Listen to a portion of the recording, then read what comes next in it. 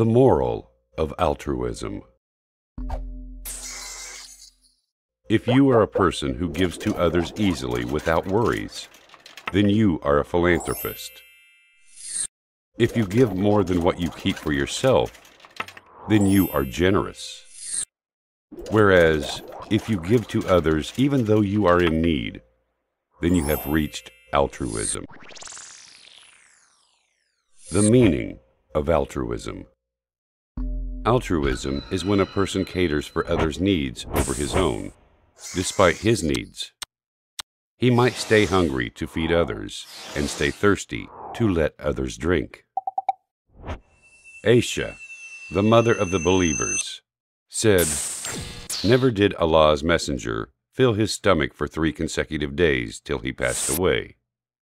If we wanted, we would have eaten till we felt full, but we prioritize others over ourselves."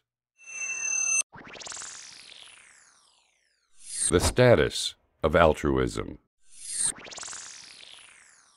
Almighty Allah praised the altruistic people, saying, وَيُؤْثِرُونَ عَلَىٰ أَنفُسِهِمْ وَلَوْ كَانَ بِهِمْ خَصَاصَةٌ وَمَن يُوقَ شُحَّ نَفْسِهِ فَأُولَٰئِكَ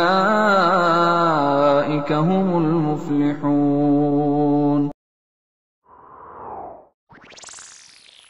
Altruism is a proof of the completeness of faith and high morals. Altruism is the way to gain Allah's love and favor. It is the way to achieve bounty and a protection against parsimony. Degrees of altruism. Imam Ibn al-Qayyim, may Allah have mercy on him, sorted altruism into 2 degrees.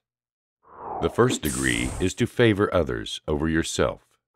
The second degree is to favor Allah's satisfaction over anybody else's, despite the greatness of turmoil and the heaviness of tribulations. Fruits of altruism. 1. Spreading solidarity and love among Muslims, just as a whole body. 2. Achieving economic independency in society. 3. It helps in giving up all the negative traits like envy, hatred, selfishness, greed, and many more. 4. It leads to completeness of belief. Prophet Muhammad, peace be upon him, said, "None of you will be a believer until he loves his brother for what he loves for himself." Al-Bukhari. Motives of altruism. 1. The desire to follow good manners and avoid bad ones. 2. Aversion to parsimony. 3. Training oneself to afford hardships and difficulties. 4. Respecting the rights of others and being pleased about their well-being.